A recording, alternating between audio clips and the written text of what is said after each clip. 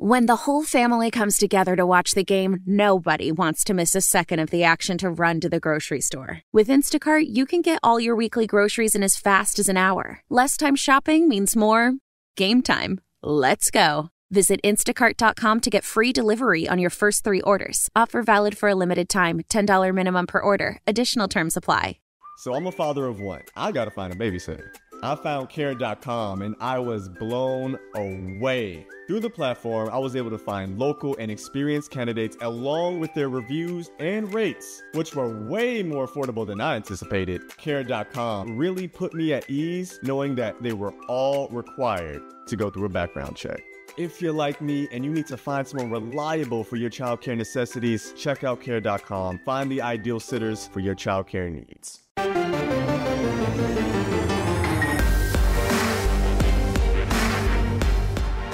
This is Kansas State's Felix Uzama, and you're listening to the Power Cat Podcast on the 24/7 Sports Podcast Network. Make sure you're subscribing to this show on your favorite podcast provider. Welcome to another edition of the Power Cat Questions Podcast. It is a big week for Kansas State sports, in case you didn't know. I'm Tim Fitzgerald, Zach Carlson, and Cole Carmody here. Ryan Gilbert's off doing important things with his life. It's not the intro we agreed on. I'm not doing that intro because we're not going to talk about that other sport on this podcast today. There's a big game on Saturday. And I think the U.S. can beat Netherlands. David Gasson would not be a happy man. Yeah. Ooh, good point. We should have asked him yesterday. I almost asked him. We should have asked him, hey, Netherlands might play the U.S. on Saturday. Who you got? You might have to transfer. Yeah. He speaks such good English. It's kind of wild.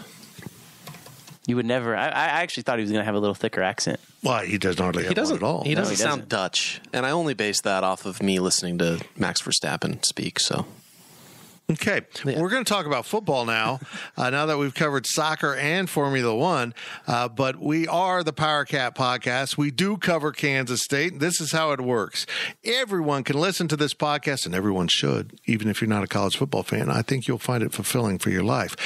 And then the users, our VIPs, which have grown dramatically in the last week, get to ask the questions at Wabash Station, and we welcome all of our new subscribers at Go Power Cat as we continue to grow. You still got 50% off, too. That's right. If you are not a subscriber or you're a monthly subscriber, this is an upgradable offer right now at Go Power Cat, 50% off a subscription. So go take care of that. Wow, it's a big week.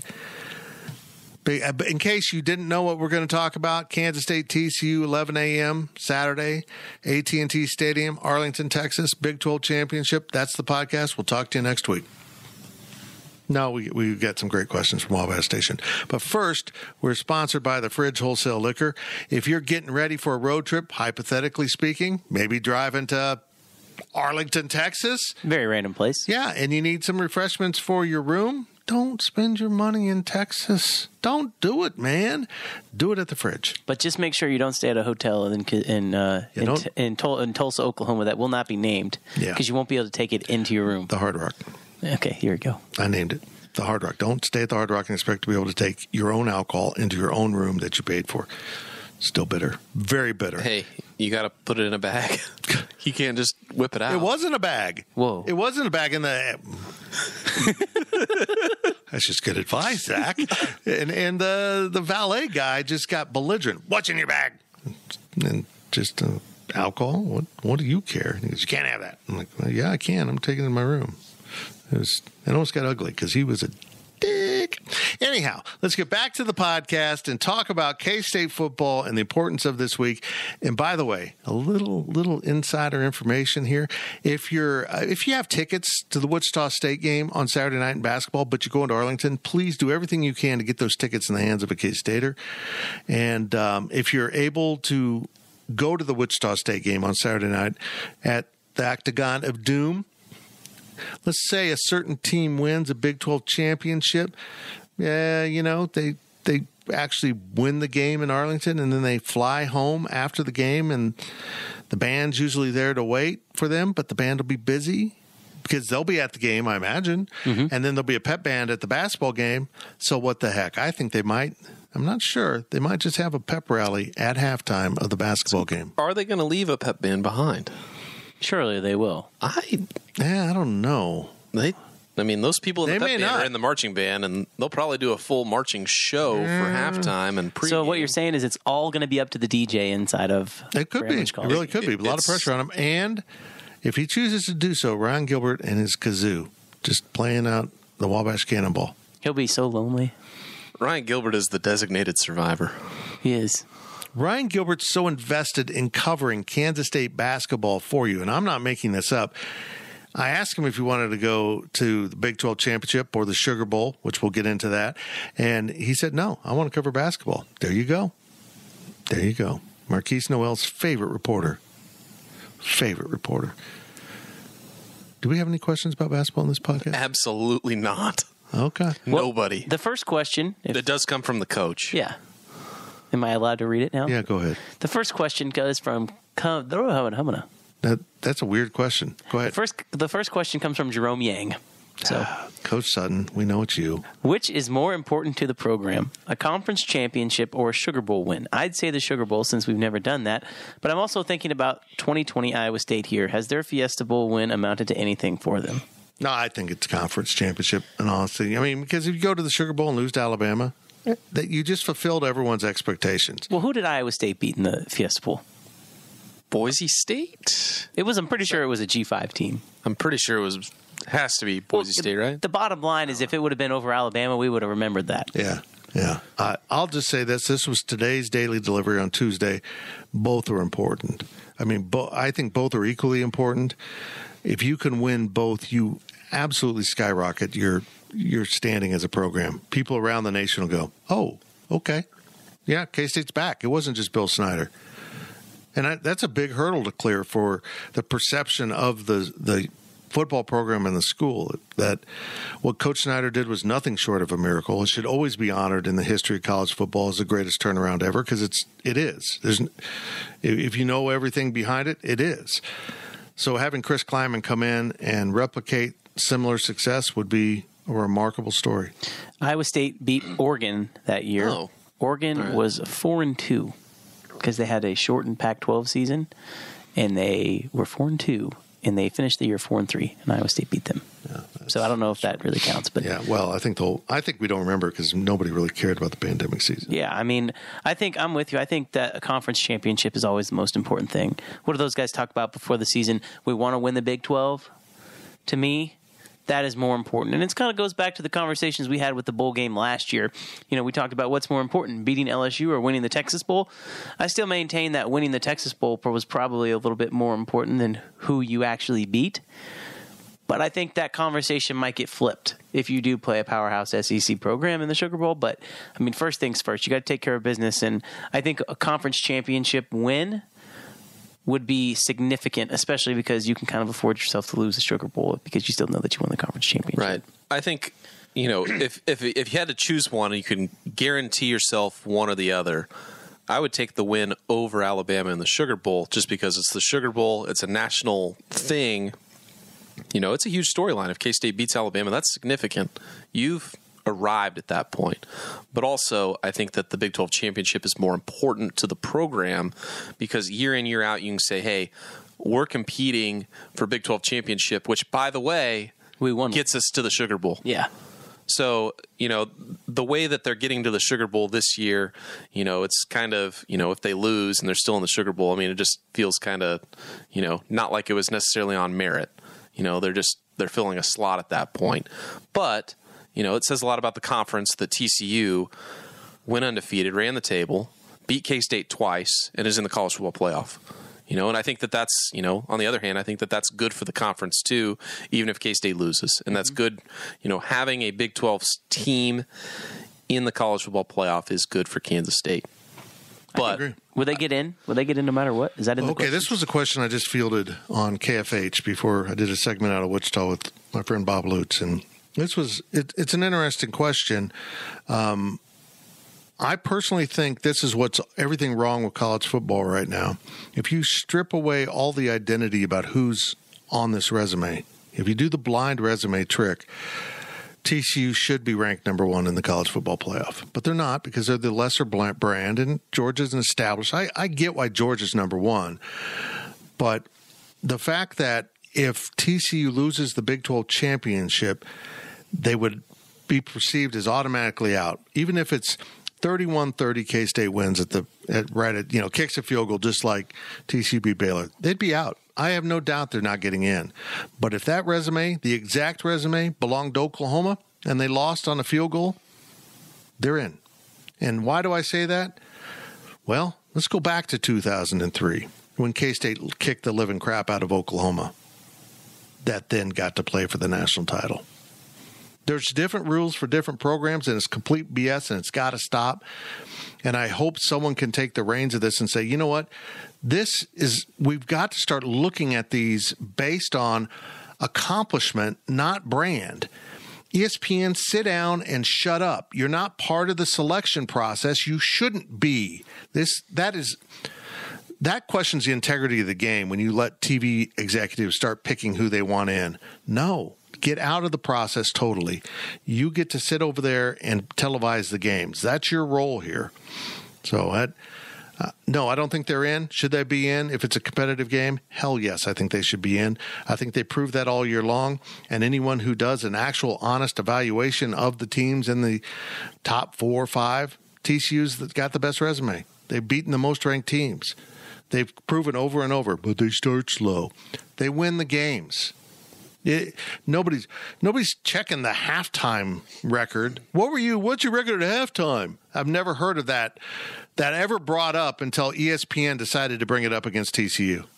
Just stupid. The problem is it's going to come down to if things go like we think, it'll be Ohio State or TCU. If K-State beats TCU, it'll be Ohio State or TCU. And are you going to take a loss on a neutral site against a top 10 team in K-State? Who's the extra team then? Because the most previous top 4 was Georgia, Michigan, Ohio State, TCU, USC. If they win, they're in. Yeah, so if they win, they're in. This is the thing, is we have an opportunity here to establish an actual playoff with an SEC champion, a Big 10 champion, a Big 12 champion, and a Pac-12 champion, if everything goes as planned on this day. But the fact that TCU might lose its spot in the playoff because Ohio State wasn't good enough to play in a championship game is crap. Mm-hmm. They shouldn't be rewarded for not making it to their conference championship. And let's not forget, they didn't lose a hard-fought game on the road. They got their ass kicked at home in the final regular season game. That is more than one loss in my book. And it should be remembered as that. But it's not. Because if that had been Purdue that was unbeaten and lost at home to Michigan in the last game of the season, Purdue would be out without a question. It's all about Ohio State. Stop this. Make it stop. But is USC the only other one-loss team? Is a one-loss TCU team in before Alabama? Yes. So it's a lot closer. It would be Ohio State or TCU. Right. But also, I wouldn't say that USC beating Utah is a shoo-in at this point either. It is not. And I don't think so. That's what I'm saying. I'm saying TCU losing this game, they might need some help, but it's not unreasonable help for them to get it. Yep. So I don't think that TCU is completely done. And hey, maybe the committee listens to this podcast and says, you know what, Fitz is right. Hi, Gene. How you doing, Gene? Next question comes from Chris66204. For the rematch against TCU, what has changed about TCU and K-State that will lead to a different outcome than in Fort Worth? Will Howard is an obvious difference, but does anything else come to mind? Well, I think the defense is more secure in who they are. They've struggled a little bit now as they are adjusting to some loss at safety. But I think we saw in the second half against KU, they started to settle in. VJ Payne started to play pretty good football for a true freshman. I just think this team's put together better, more confident. Now, let's recall this TCU game. I mean, they went in, they lose their quarterback, they thrust Will Howard in. We're all stunned, and we were stunned by his level of play. I asked him today, I mean, looking back, did it kind of strike you that I'm out here and I'm dealing, I'm playing? And he goes, yeah, it did. And then they kind of lost their way. So we want to talk about Will Howard getting better. We want to talk about the defense getting better. You know who else has gotten better? Colin Klein. Mm-hmm. He came off the gas. We all saw it. It happened. That last drive of the first half, K-State didn't go full throttle through the halftime buzzer, and he took it casual. TCU got the ball and scored, got the ball at the start of the second half and scored, and really the momentum's totally gone at that point. I think Colin slipped into just 10 years ago, you could sit on a lead. You can't sit on a lead that is less than 3 touchdowns in the first half anymore. You just can't. Teams will come back on you because the offenses are so advanced and the pace of the game is picked up. There's more possessions. Colin Klein's a much better play caller and game manager than he was at that point in the season. And I think that's the biggest change with this team. He seems to understand what he can do with Will Howard and how that impacts the weapons he has, and he's calling great games offensively. And the pacing, the tempo, all of it is really good right now and so much better than it was back then. And honestly, the team's healthier. Granted, they've got a couple losses at safety, but let's remember that team got the living crap beat out of it at TCU. And it was incredibly physical and just some freak injuries. I mean, Ben Sinnott injures an elbow. Daniel Green had his abdominal or hip issue or whatever it was. Just on and on. Josh Hayes got hurt. I can't remember. I've never seen anything like it. So if they can stay healthy, and maybe TCU goes through a similar thing. Max Duggan has survived the season as a tough son of a you-know-what. But, things happen in football. And, in preparing this week, I wandered over to a TCU fan board to see what it looked like. I've never seen a fan base root for injuring other quarterbacks. Like, it's disgusting. Mm-hmm. And look, I know K-State injured 2 quarterbacks at Kansas last year, and it was a notable story. But celebrating and intending to injure people is not the game of football. I don't know what's happened to TCU fans, but that's awful. When you see fans, we're going to take out Will Howard like we did in the first game. Wow, that's not what football's about, but congratulations. So I have some film pulled up right here, and I'm just going to tell you and read to you who is on the field. The score right now is 28-38. TCU's beating K-State. There's 5 minutes left to go in the game. Okay, it's 2nd and 9, just a random play I picked out from the second half of that game. Your defensive linemen are Brendan Mott, D. Hentz, and Jalen Pickle, which was a lot of that rotation throughout the game because Felix and Nate Matlack were both extremely dinged up. Okay, your cornerbacks are Jacob Parrish and Echo Boydo. Your linebackers are Desmond Purnell, Nick Allen, and Gavin Forshea. In the secondary, you have VJ Payne, Sincere Mason, and Josh Hayes. Incredible. That is when K-State is down by 2 scores with 5 minutes left to go in the game. They're technically still in it, but that is the defense that is out there trying to stop that TCU offense. I love all those guys, but that team wouldn't even stop South Dakota. So, yeah, I mean that's the answer. I mean that has to be the answer. That's the biggest difference. They did in the second half. They did. They held them out of the end zone. That's the biggest difference to me, and I don't even think it's even close, to be honest. And I'll say this. You know what? I think another big difference is the fact that this game is being played in Arlington and not in Fort Worth. I'm sorry, but when you have beer cans and shoes being thrown at you from the sideline, I mean, you can't tell me that there's not some type of advantage that TCU had from how rowdy that student section was. It's not going to be like that in Arlington. I understand that it's 30 minutes away from Fort Worth where they play, but there's going to be a lot of K-State people down there, and I think it's going to be truly more of a neutral site than it was in Fort Worth. So, I mean, I think if you factor in that, yes, K-State has had some injuries on defense, but this defense is 20 times better than the defense that played the second half against the Frogs the first time. Yep. I agree. Well, yeah. Sorry. The microphone agrees too. I know. Next question comes from CFID. How devastating is not having Mason or Savage at safety for TCU? I don't think it's devastating, but it hurts. I mean, Kobe Savage was playing really, really good football. And I don't mean to disregard Sincere Mason's injury, but that's the one that hurts. But put together, yeah, I mean, you had tremendous depth at safety. Let's go back to the start of the season. Safety was our concern. because we didn't know Kobe Savage would be this good. Mm-hmm. We didn't know the other transfers would be that effective. We didn't know Josh Hayes was going to switch to safety and play at an all Big 12 level.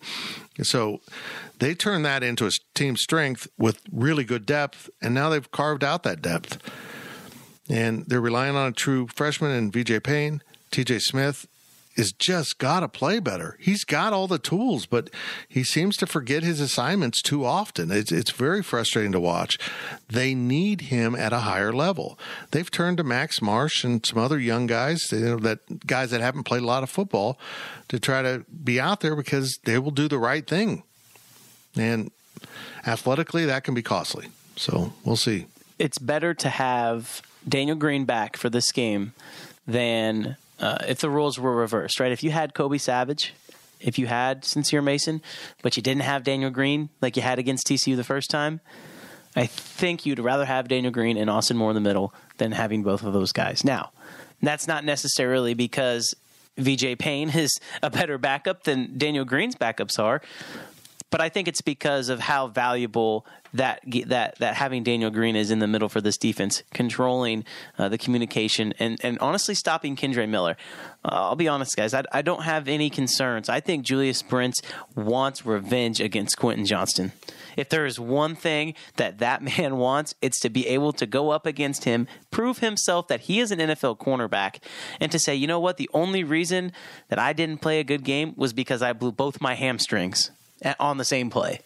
Julius Brents is going to come to play. I'm not worried, quite honestly, about the secondary because I think these cornerbacks are going to take their game to the next level against these receivers. So having Daniel Green in the middle, having Austin Moore in the middle to stop the rushing attack, to me, that is extremely important. Not saying that it's not devastating to not have Kobe and Sincere, but I think you can make up for it on the back end with those cornerbacks. I still think losing Kobe Savage is probably worth a touchdown.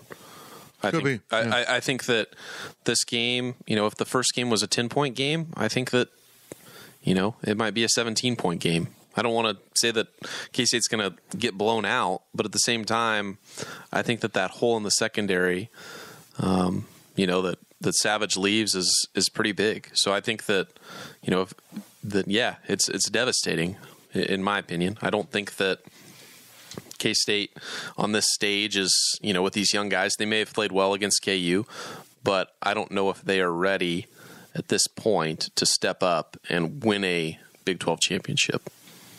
No, I would agree. They don't have much room for error. This TCU team is really good, but I've made this correlation before. This kind of reminds me of 98. They have a lot to lose and can be very tight in this game. Yep. Last question of the first half comes from KSU number 1. This question is for Fitz. I guess we're not old enough to answer this question. Of all the Big 12 championship games we have played in, where does this one rank amongst its peers in importance for the program? I think it's second. I mean, ironically, the one they won, and of course there wasn't a championship game in 2012, and that kind of, I don't mean, this sounds horrible. It sounds worse than I mean it. It kind of devalues it a little bit. It was, one less step. You won on the field during the regular season, although if they would have had, which I just brought up earlier championship today, game, they're probably in the playoffs. Yeah, I brought this up earlier today. When they go to 12 teams, I think these conferences, if they weren't greedy sons of again, should look at getting rid of championship games. Let's just take this year. TCU and K-State play. And there's a 12-team playoff on the horizon. TCU beats K-State. They don't just beat K-State. They knock them out of the playoff. Mm-hmm. So I think you need to stop and think about what's best for your conference, and maybe just declaring a champion like in basketball. This is our regular season champion. Boom. Use the tiebreakers if you have to. Declare a champion, unlike what they did when TCU and Baylor tied. But it gets tough when you don't do a round robin. I agree. It makes sense. Understand. It makes sense when you can tie break it out easy. What's the tiebreaker? Head to head. All right. Well, there you go. And I would also make this argument too, though, for counterpoint for you, Fitz. If K-State were to win this game and there's a 12-team playoff, now you're hosting a playoff game. Yeah. So there is a lot at stake. And but I go back to 98. Kansas State had the best team in the nation. Again, they were fighting the brand value thing, and they were kind of down the polls a little bit. UCLA's up there, Miami's up there, Tennessee's up there. But by the second half of that game, they knew they were going to play in the championship game, the national championship game, if they win, and that's really what happened. I mean, the distraction of that going up on the boards and inside the stadium was awful. But if Kansas State wins a national championship in 98, because I have no doubt they just absolutely trashed Tennessee in that title game, where are we now? What is this program about now? And in a weird way, the 2003 game was destructive for Kansas State football because they ended up winning. They ended up getting the big stage at the Fiesta Bowl against the big opponent, and then they had what happened at the Fiesta Bowl. And it, for the most part, shut down K-State football recruiting because of the distraction of what happened. And what followed was 04 and 05, the opposite of what you would think winning a conference title should do. But it was such a painful incident for Bill Snyder and the program that it didn't recover. That led to Ron Prince. That led to the rebuild under Bill Snyder. So it, in a weird way, that one they won in 2003 wasn't a good thing for the program. It's very odd to say that. It was remarkable what they did. How they did it was emphatic. It was incredible what they did to Oklahoma that season. But yeah, 98 was the most important, and this could be there too, because as we enter a new era of college football, not just with the new Big 12, but with that 12-team playoff on the horizon, now the world of college football has to expand its thinking beyond 4. Who are the 4? Who are the 2? Who are the 4? And now we're talking 12. Now we're talking a champion, you're in. And if you're a really good team like Kansas State is right now, you're in. Because K-State would be in if they win the playoff, not win the championship game naturally because they're a conference champion. But even if that wasn't there, they will be in the top 12. So I'm very curious. I'm very curious to see what this means for the program. I agree with you, Fitz, because like you said, this is ushering in a new era, this 12-team playoff era. You go back to that 98 game, you're going into the BCS. You know, the BCS is brand new at that time. You have the opportunity to establish yourself in this kind of new world of postseason football. Granted, it was a lot more similar to the Bowl Alliance than what the college football playoff is and will be in the future, but it was a turning point, so to speak, in the college football world. And I think we're about to see that right now, and especially if K-State plays Alabama in the Sugar Bowl, because you go to that, and we'll get into, you know, importance of Sugar Bowl and whatever bowl game K-State goes to later in this podcast. But if you win this Big 12 championship, you know, it sets the stage. You're going to the new Big 12, an expanded college football playoff. You become the benchmark, potentially, for this conference going into the future. You know, 5 out of 6 teams in the last 3 conference championship games, they're still going to be in the Big 12. OU's the only one, and they haven't been in for 2 years.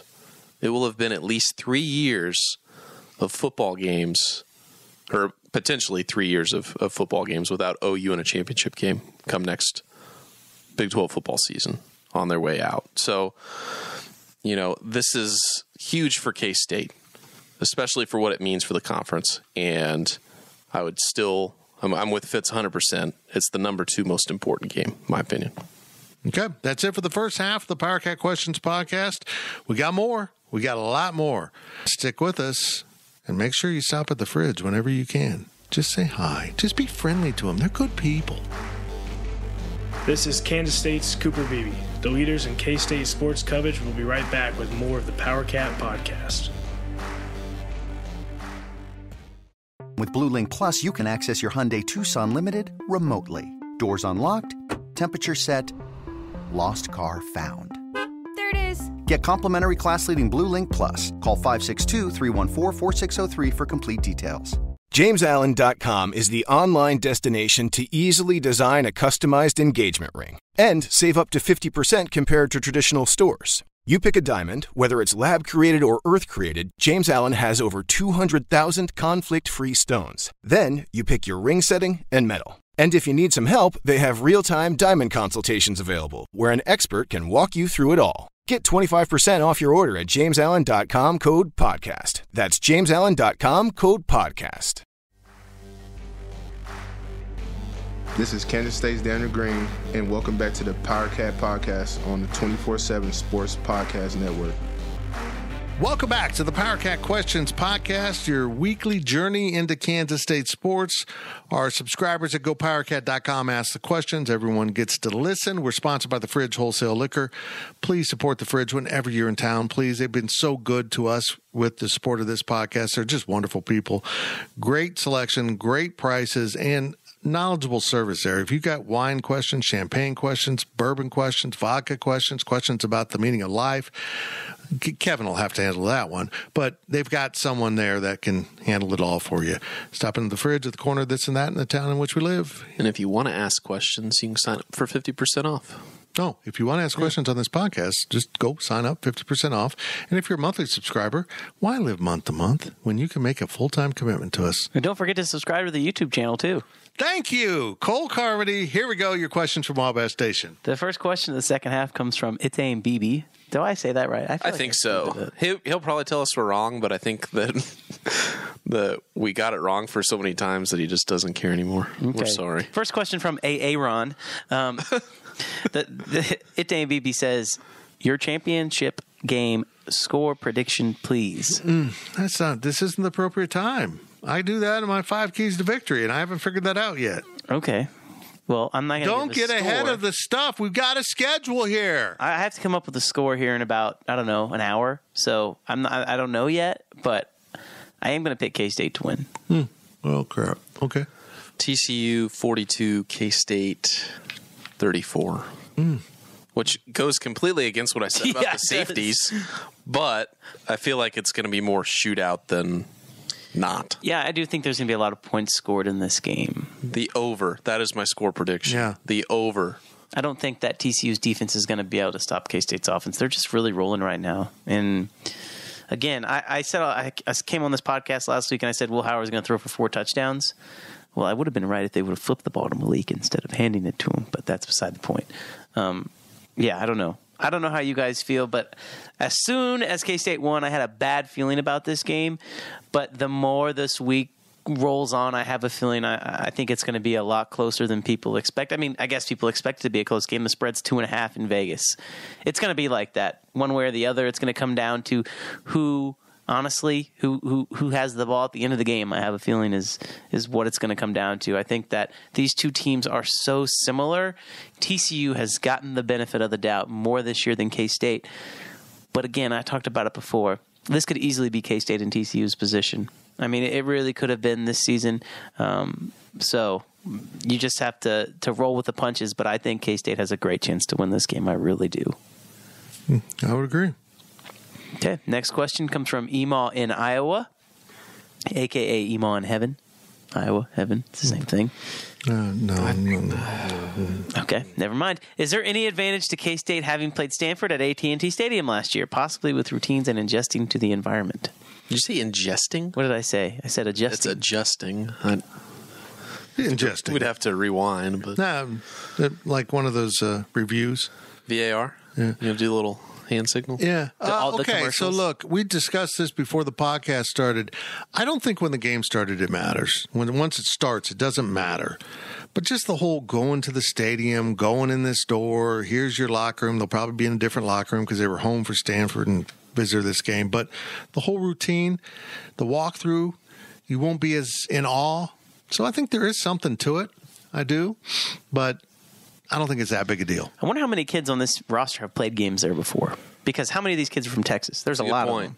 There might be some freshmen on the team that weren't on the team last year that they've already played a game there. So, or even transfers and that kind of stuff. So, yeah, I mean, I do think it's an advantage, though, guys. I really do. I mean, Chris Kleiman talked about it, and you're right, Fitz. But I think the biggest thing is going to be they're not going to be in awe.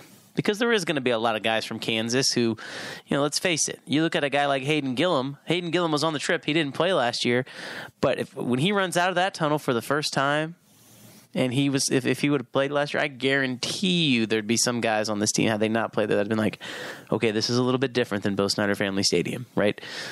It is a huge difference. And if you've never been and you're planning on going, first of all, you're going to be shocked because it's an out-of-body experience when you go to the stadium and it's filled up to the brim. But I don't know if it's an advantage for K-State over TCU, because you want to talk about guys that have probably played multiple games at this stadium. It's people on TCU. It's those kids who have played high school football in Texas at a very high level.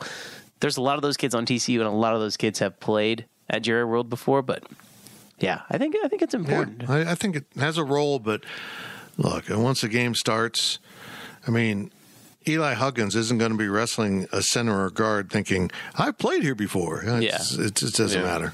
I think once you're out on the field, it doesn't matter. But also, if you're a football player and you've been in tunnels in different stadiums and you've been in visiting locker rooms in different stadiums, it's not much different than any other stadium. I think K-State can beat them in Texas, and they can beat them in Africa too.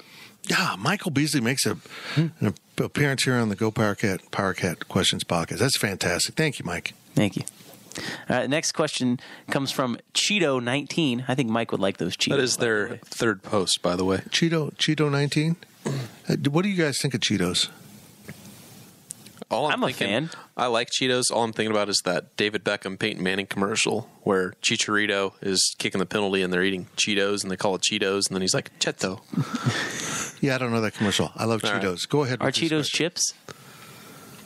That's a great question, Cole. That's better than Pickles. Hot dog a Pickles, sandwich. bookmark that for May.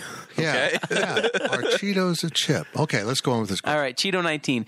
If K-State loses the championship game to TCU, is there a chance Texas will get the Sugar Bowl invitation instead of the Wildcats? The Sugar Bowl doesn't have a choice. They have to take there's two ways this has been explained, and people have found two different explanations. They both work in K-State's favor. You either have to pick the highest available conference team in the college football playoff rankings. I don't see any way. We don't know as we sit here what those rankings will be, but I think the gap between K-State and Texas will open up. So many teams above K-State lost. They'll drop probably below K-State, some of them, but not below Texas. So I think they'll widen that gap. I just don't see any way K-State losing a championship game is going to cost them 10 spots in the poll. Did you see what Chris Del Conte tweeted? No. Did you see this, Zach? No. So somebody asked him a question on Twitter. This is the former TCU AD who is now the AD at Texas. Correct. I'm going to try and find it word for word, but basically somebody asked him a question on Twitter. Here it goes. Somebody added him on Twitter and said, any possibility for Texas playing in the Sugar Bowl if TCU defeats KSU next weekend? Lots of speculation out there. They added him on Twitter, and Chris Del Conte tweeted, no, ... Okay, and that's the other part of this is someone has also found an indication the Sugar Bowl is obligated to take the second place team in the final standings of the conference, which is Kansas State. So either way, it works to K-State's advantage. They can't just pick the brand Texas, and that's very interesting that he said that. Folks, K-State is going to play in the Sugar Bowl. Maybe there's a scenario out there where something happens, but I don't know what that is. I have no idea. If they win, they're the Big 12 champion. And I guess a scenario of not playing the Sugar Bowl is they win so emphatically they put them in the playoffs. Gene Taylor does the most home-cooked meal ever and serves it to the nation. Yeah, maybe there's a bunch of chaos on Saturday. All the favorites lose. Yeah, maybe Purdue, they're not jumping that high, beats Michigan. Utah beats USC. Everyone above K-State is forced to vacate their season immediately. Yeah. Well, that is an interesting question, isn't it? Yeah. So, maybe there's that chance because according to the folks at 538 that does statistical things, mostly for politics, but they did this, Kansas State's the sixth best team in the country right now, according to them. Based on the actual blind resumes. They let the computer sort this out without human interaction, and that's what they ended up with. So I think we all kind of missed the fact that K-State's really good, and they've lost to three really good football teams. They don't have a bad loss, and they've thumped some teams pretty convincingly, if that counts. The worst loss is Texas. Yeah. Which is insane. Insane. Because that's a really good football team. Mm-hmm. I mean, they're inconsistent, but on that day, they were really good for at least a half. And I'll just say this. This company has booked all of its flights to New Orleans. And I didn't do that rolling the dice. I'm very confident that's where they'll end up. I did get refundable airfares. Yeah, so confident in refunds. Yeah, we have done that, and we have gone ahead and booked our flights to Austin from New Orleans to cover basketball. So we're planning on being on the road for a while, covering sports. Let me ask you guys this. Please this was a question that was posed on Twitter. So this question comes from me or whoever randomly tweeted this. I don't know. This goes along the same lines here, but if you could take away a loss in K-State's history, let's say 3 losses. Which 3 losses would you take? And the next question is, would you potentially take a loss away from this season to try and elevate K-State's stock for the college football playoff, even though they have 2 losses? Because the next question becomes, does a 2-loss Kansas State get in to the playoff over anybody else if there is chaos? I don't see that because of the brands, but also say you take away the Texas loss because that's the worst one. You still lost to Tulane, and that's kind of a blemish if you have 2 losses. If it's 1 loss, maybe it's fair if they win the AAC, but I think it's just too tough. If you were to just say, hey, K-State's now a 10-2 team going into the Big 12 championship, 11-2 if they win the Big 12 championship, I just don't know how, aside from creating other scenarios and, playing with who wins, who loses the Pac-12, SEC, whatever, I just don't see a way that you can make an argument for a 2-loss K-State team. Because the answer of which losses would you take away would be the 98. Absolutely. Oh, I thought you were talking about this year. No, I am, but I mean, this that's absolutely one of them. And 2012 against Baylor, right? I mean, those are the 2 obvious answers. And probably if the third one, then based on that context, would be Tulane. Yeah. Because no matter what happened, that was perceived at the time as a bad loss, and it dropped K-State significantly, and it took a while to recover in the standings. It did. Yeah. So they would have been up towards the top. But how much higher is K-State in the rankings if that they just beat them because they were expected to beat them? So I guess my answer to my own question is I don't know. Well, it doesn't lift them, but they don't drop. That's the change. Yeah.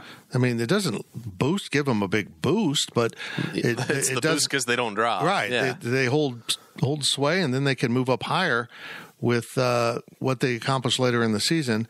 Then you look at TCU and Texas as quality losses, good teams. The timing of your losses matter. Mm-hmm. Okay, fair enough. The last question of the podcast comes from Wildcat Pilot 88. Is the Sugar Bowl the best bowl in K-State history, and why does it seem K-State is going to the best bowl in school history but hasn't had the best season in school history? It's only the best one if they win. I mean, it's on par with the Fiesta Bowl. Let's not lose track of that. It's the same level. But for us old farts, it is the best bowl because there used to be 4 bowls that really counted. And it wasn't the Fiesta Bowl. The Fiesta Bowl is the new kid on the block. Well, what was the 4th bowl then? Cotton. Oh. Cotton, sugar, orange, and rose were the 4 bowls. And the Fiesta Bowl has supplanted the cotton in that role. But I did the daily delivery about it. This is where I've always wanted to see K-State fans. First of all, it's a cool bowl. Look, you can talk about the Rose Bowl and the tradition of it. That'd be awesome. I think it's really cool. The teams that aren't in the Pac-12 or Big Ten that have gotten to play there, because that's a rare, unique, cool opportunity for that soon-to-be devalued bowl. Got to watch the daily delivery on that for later in the week. But, in the Orange Bowl, that was the Big 8 Bowl. And K-State's never been to that bowl, but okay. It's kind of aged a little bit too. Like the Cotton, not as badly as the Cotton, but now they're the bowl that gets the ACC. Moving it to Hard Rock Stadium, which it's not. It wasn't Hard Rock Stadium at the time, but moving it from the Orange Bowl. The only thing I think of the Orange Bowl is KU, and that automatically devalues the bowl. Yeah, well, it actually devalues K-State's brand because if you weren't aware, KU has won an Orange Bowl and K-State hasn't. I don't know if you've been told that on social media. Yeah. Did you also? I guess I also didn't realize that KU holds the all-time record over K-State in football, even though you had to have been born in like 1940 something for KU to have won more games than K-State. I think it was even through 1919 that someone. Oh, was it 1919? Yeah. Anyhow, this is huge. It would be huge. It's huge for the program. It's huge for the fan base, and what an opportunity not just to play in the Sugar Bowl now, and thank God not to get a rematch against LSU because people have been okay. To get Alabama whether they're depleted or down or whatever, you still get Alabama. And in this world, again, in which people are obsessed with these football brands, it is the biggest brand of all. And if you can win a Big 12 championship and roll into New Orleans and beat Alabama on that stage, it's huge. That's the greatest season in K-State history. It's huge. It's huge for the future of the program, for recruiting, for when they call up kids, they'll know. They'll know something's going on. And when they talk to the players on this team, they'll find out this isn't just about football. It literally is about a group of players and coaches that are more bonded than any I've ever seen before. So it's enormous. Enormous. Plus, it's going to be damn fun. You will be in New Orleans for New Year's Eve, hopefully following a K-State victory, because that game does kick at 11 a.m. Just drag Fitz out of his hotel room on New Year's Eve. Weekend at Bernie's my ass to a bar, prop me up, put sunglasses on, and give me a drink. I might be exhausted, but it's time to party if K-State wins. Honestly, if K-State loses, I may not have it in me to go out. I don't want anything to do with Bourbon Street on New Year's Eve. We are exploring other options. We will see. But we will be there starting the 26th. We get in the 26th, right?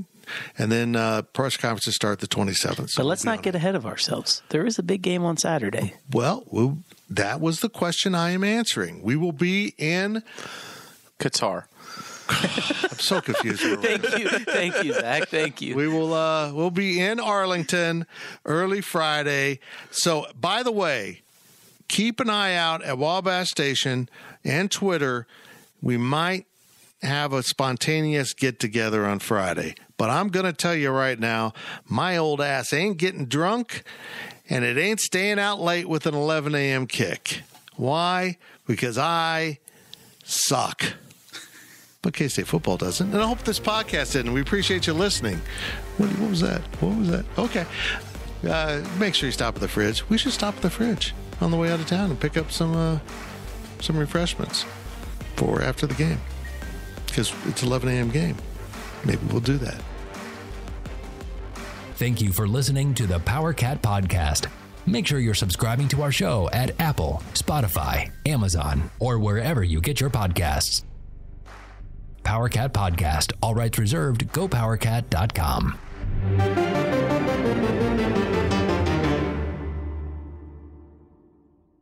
Ready? Go. Mission Impossible Dead Reckoning is coming to Paramount Plus. Hang on! It's off-the-charts spectacular. Go, go, go! Tom Cruise has outdone himself. The world's coming after you. Stay out of my way. Prepare for one of the best action movies ever made. This is getting exciting. Mission Impossible Dead Reckoning. Streaming January 25th on Paramount Plus. Rated PG-13. Some material may be inappropriate for children under 13.